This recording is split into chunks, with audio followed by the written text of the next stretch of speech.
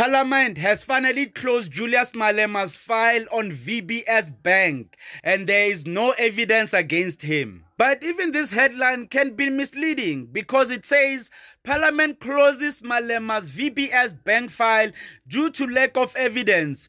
To a normal person, that could mean maybe he's guilty, but they couldn't find any evidence. So imagine Parliament's Joint Committee on Ethics and Members' Interests had to dismiss all the charges to make sure that there is no confusion, because people even now they're saying maybe Malema is guilty somehow.